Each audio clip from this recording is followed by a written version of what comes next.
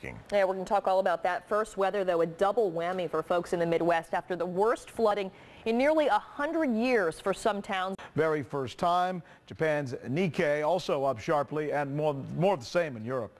Markets there also doing well this morning, Kieran. All right, well, it's time now to check in with our American Morning team of correspondents for other stories new this morning. And we've talked a lot about the recall of thousands, even millions of Chinese-made toys. Well, now a stunning first look inside of Chinese factories where some of the world's most popular toys are made. American Morning's Alina Cho joins us now with details. Good morning, Alina. Good morning, Kieran. You know, we've heard about the millions of toys that have been recalled, including those 250,000 SpongeBob SquarePants address books, which were recalled yesterday. Well, some believe that the problems we've seen can be attributed to devastatingly brutal conditions at the Chinese factories where these toys are made.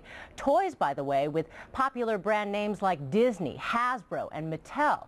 Now, China Labor Watch, a U.S.-based organization, went inside these factories, sending their own investigators to 8 Chinese factories over the course of a year, and what they found was simply stunning. Take a look at these photos.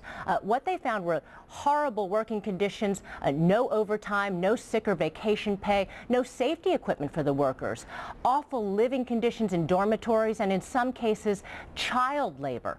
All of this in blatant violation of Chinese labor laws.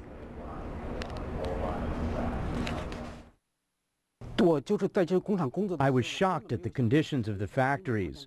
Workers are working like machines, continuously producing 7 days a week, up to 14 hours a day, using dangerous chemicals.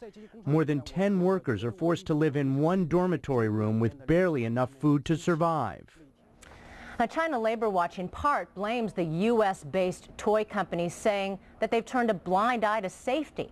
All of the major toy companies sent statements to CNN, including Hasbro, which said Hasbro takes the report from China Labor Watch seriously, and we will conduct a thorough investigation into the areas of non-compliance. Now, the Chinese government, by the way, has also announced it will be forming a committee to look into this. But China Labor Watch says the real problem is that the toy companies are looking to pay the lowest price for Chinese products, and in turn, the factories simply have no choice but to cut costs onto its workers. It is a big business. The U.S. toy market is worth $22 billion, and Kieran, 80% of those toys